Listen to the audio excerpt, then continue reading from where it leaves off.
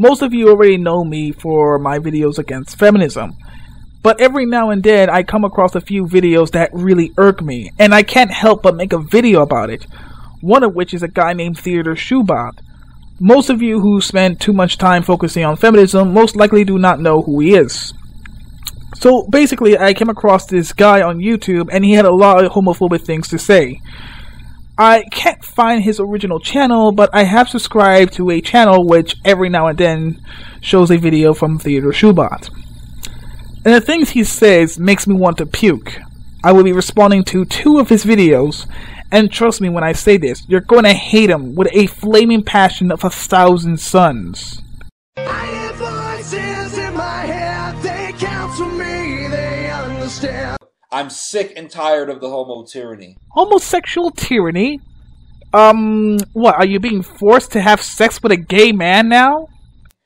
What we need in this country, what we need in the Western, what we need in the world. Forget America, forget the West, forget all this nationalistic prejudices and all this national pride bullcrap. What the world needs is a collective law. Ooh, I can't wait for this collective law. A collective law, not by some crazy guy in a library with a big mustache. Not some crazy professor in a university somewhere who thinks he's God. We don't want those men who have a higher education than most people. No. We got God on our side. Yeah, motherfucker. What we need is the law of God, the virtues of heaven, to become the law of the world.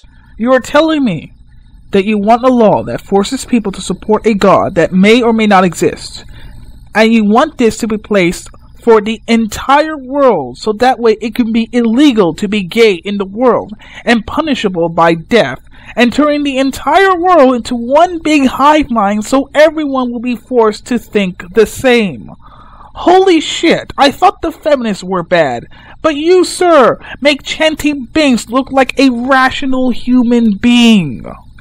That is the bottom line. Do I believe in Christian world domination? Absolutely. That's right, he actually does believe in that. You can watch the original video in the link in the description. Go right ahead. I would be a liar if I said I didn't. Do I believe in Christian supremacy? Absolutely. Do I believe in democracy? Hell no. Yeah, fuck the system that allows us to vote. Do I believe in some sort of a democratic socialist republic? Hell no. I believe in monarchy. I believe in inquisitions. I believe we need to revive the system of the Middle Ages that we had. We had no fag problems. We didn't have a lot of serial killers back in those days. God, I do miss those days where women weren't allowed to be smarter than a man, and if she was, she must be a witch because only witches are smarter than men. Get your pitchforks and torches, men! We're going to burn a witch! We didn't have freaking drug cartel problems. We also didn't have microphones and webcams that allow us to make YouTube videos. I mean, what the fuck, dude? We had none of that crap. We didn't have no fags asking to be married. None of that garbage. That's most likely the reason why you're even making up this idea. You hate gays so much that you're willing to force everyone into praying to God just for you to satisfy your own ego. It's homo tyranny. It needs to be destroyed. Christian world domination needs to be established. And homosexuality needs to be deemed as a crime. So you're swapping in one tyranny for another. Huh. And you're supposed to be better than these people, right? And the homos need to be told, hey, you got to stop that. If they don't stop that, then I'm sorry. We have an inquisition, and that inquisition will enact the death penalty, as the scripture tells us. Adolf Hitler would be so fucking proud of you. Carly Fiorina is no conservative. This woman is a wretch. This woman is a feminist. I don't believe in women in politics. I don't give a damn how righteous they sound. Well, I'm an anti-feminist too, but there's a difference between you and I. I believe it doesn't matter who this person is. If the person's doing a good job, then I say, yeah, this guy's pretty cool. I like his plan. I don't care if this person is a one-eyed, crippled, black, bisexual, gender-fluid furkin that speaks Spanish and Japanese, as long as this person does his or her job right. I don't believe in women in politics. I don't believe in women voting. I don't believe in the suffragist movement. I don't believe in women in politics. If they're so righteous, let them stay at home and teach their children that righteousness. They have no place on the podium. They got no place in the political sphere. I'm sorry. Then why aren't you talking to Shirley Phelps? You know, the new head of the WBC. She's a female. Why don't you lead the WBC? Because you seem to be very close to being like them. Convince her to step down and save the church from her femininity. Let them stay home and let them convey that righteousness to their children so that they can help develop a righteous generation. And here's Carly Fiorina, and I'll get into that in a different video. But I just want to say this one thing about the whole women in politics nonsense. The role that God gives women is a powerful position. What's so powerful that a woman have in the Bible? You treat them like cattle. All they are to you is a place where you stick your tiny penis and impregnate a woman who feels like she's just a piece of shit and she should do her job because God might get angry. Look, if it makes some women happy to be treated like nothing more than cattle, then fine. But that's pretty much what the Bible tells women. They tell themselves they are nothing more than mere slaves to men, and men are mere slaves to God. It's a powerful position.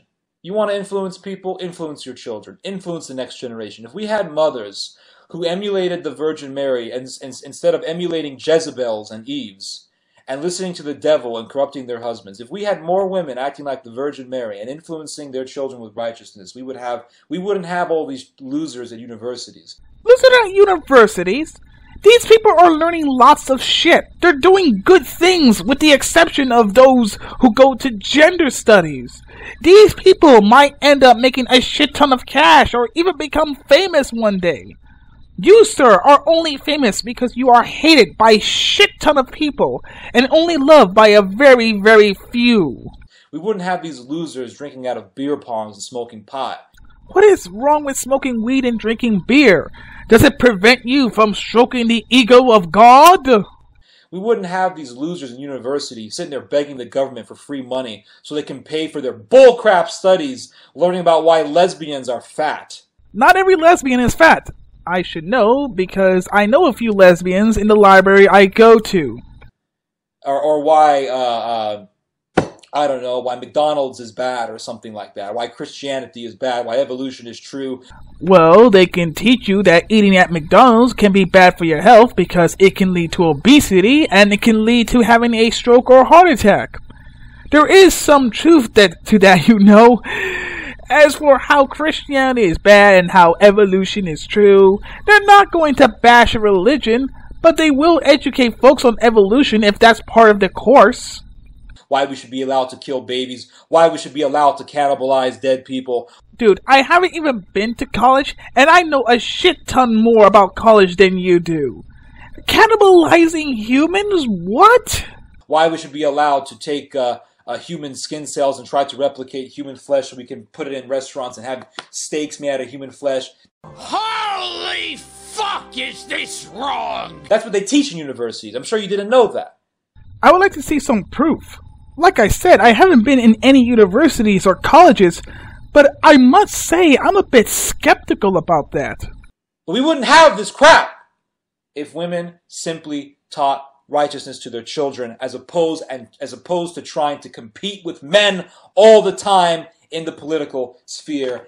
So you are saying that because women are trying to be part of a presidential role, we now have universities teaching why lesbians are fat or how cannibalism is a new norm of things?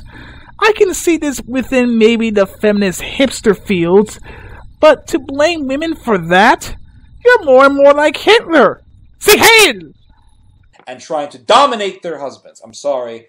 I had to get that off my chest because this whole thing pisses me off. I'm sick and tired of hearing about how righteous this woman is, how righteous that woman is. I'm just tired of it. I'm sick of it. So here's Carly Fiorina bashing Putin. She's like, I'm going to confront him and I'm going to put boats on the ocean. And she has that white trash look to her face. Anyway. Someone who is white trash is calling somebody else white trash. Oh my god, this is poetic irony. Play the clip. You have Carly Fiorina declaring war on Putin right there on the stage. And what do you think Putin's going to do? He's going to laugh. He's just going to laugh at you. You're just an idiot. You don't know how to debate. You're ugly. You're a woman. You shouldn't be in politics. That's a man's job. This is a man's world. Well, I have yet to see you debate, Theodore, so if you want to debate anyone, you better start debating. Go on to Drunken Peasants. I'm sure you'll be able to stand your ground there. I am the 8th Gamer. Peace the game out.